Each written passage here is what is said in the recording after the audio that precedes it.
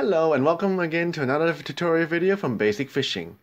Now most people know that on the days where I don't go out to do surf casting, I do a lot of wharf fishing and I really enjoy it.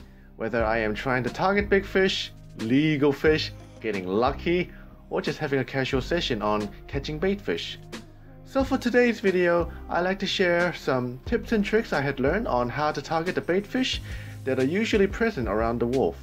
Hopefully, this video will help for those who are struggling on catching their first fish or just wish to know on how to catch more of the baitfish that are present around the wharves of New Zealand.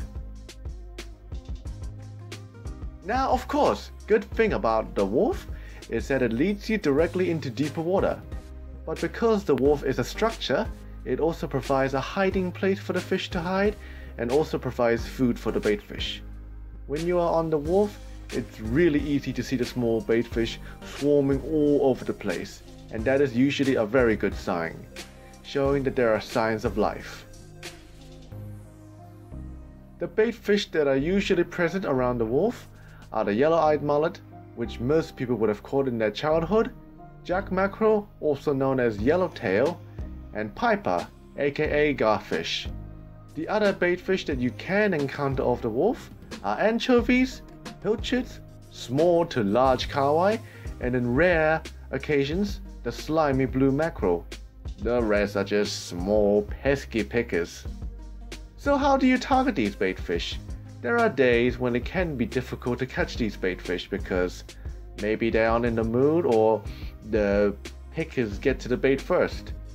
Well, to get them into the mood, you need to get the burley in the water to start a feeding frenzy. Here, I got my homemade burley, and that is enough to stir up an activity, as you can see here. It's really amazing and a positive sign to see a burley bag being swarmed by small baitfish.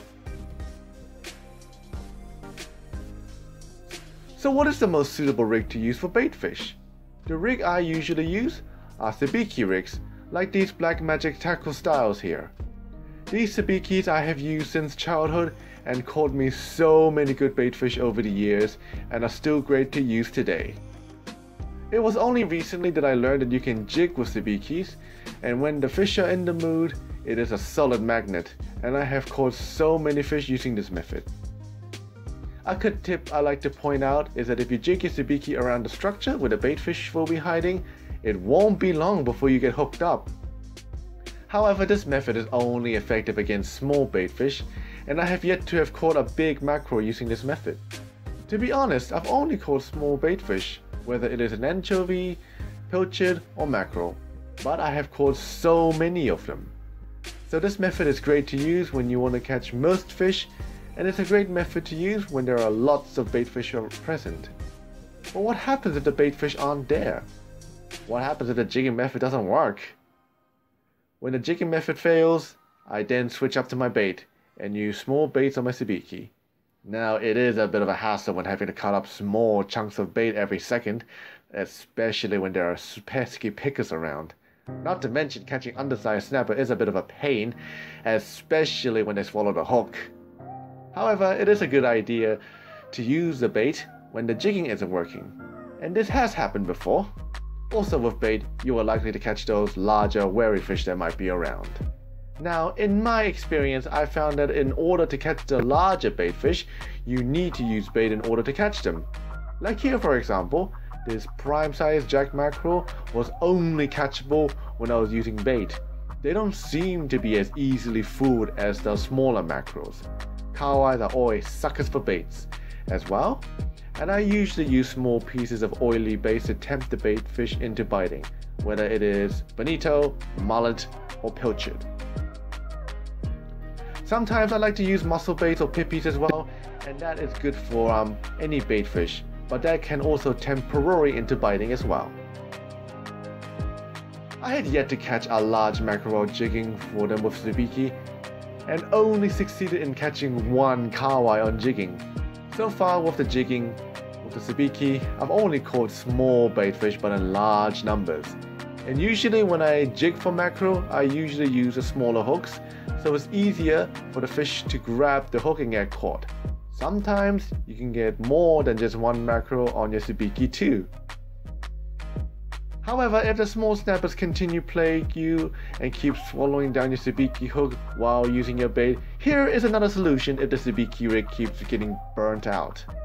So the other solution that I recommend is use a ledger rig with small recurve hooks and light sinker. Prime example is this 1 barrel KLT hook along with a light trace between 30 to 40 pound to create a ledger rig and attach a 3-ounce sinker. It's the best way to avoid gut hooking snapper and also works with your normal bait fish too, including mackerel, kawai and mullet. Before I got back into using sabiki rigs, this was my primary option as I was sick of having to deal with undersized snapper, especially the ones that keep swallowing down the hook. This rig is more ideal to use during summer, whereas winter, I stick to the usual sabiki rig as most snappers would have left due to the cold. Some people may think the trace I am using is heavy, but in saying that, the diameter is thinner unlike most traces that are sold, and having extra heavy trace is beneficial, especially when you hook onto a large fish and you need to either fight it or pull it up. So when I use this ledger rig method, I try to use small baits as possible, so that 1, the smell of the bait will attract the small fish, 2 is that it is still small enough for the fish to get their mouth into, and 3 is that I don't want to choke my hook to the point where the hook point isn't exposed, which can interfere with my hookup. With this method, you are likely to hook onto a trevally as well if you are lucky. I did however catch large mackerels with large baits before that were meant for snapper, which was quite a sight. Another good thing about circle hooks is that even in slackline, it is usually difficult for fish to get itself free, unlike the regular J style hooks. And with circle hooks, you don't need a strike to hook onto your fish. A good point I like to point out is try and cast away from the pier. Sometimes as bigger bait fish might hang around the back, whereas close in, you usually just get the smaller fish. Finally, I like to cover up what rod and reel setup I use for targeting bait fish. Usually I just use a general piece of gear, but for extra benefits, I've been using some specific gears to gain more advantage in my fishing. For example, whenever I'm using the sabiki rig for jigging, I use my trout setup with braid. Braid has no stretch and is highly sensitive, so as soon as you feel the fish bite, I strike immediately to hook onto it.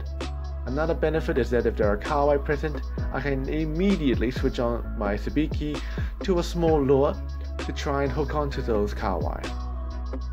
When using my small ledger rig, I use a general size rod, like my classic telescopic rod, in order to be able to fight against a decent fish like a kawai. So I hope everyone enjoyed watching this video and have learned a thing or two on targeting bait fish, whether it is a mackerel, mullet, or kawai. If you have, please like this video and don't forget to subscribe for more upcoming fishing videos. Also, don't forget to check out my other tutorial videos such as how to get started on wharf fishing, how to make your own burley, how to fish with a sabiki rig, and how to make your own burley. Again, thank you for watching and I hope to see everyone again very soon.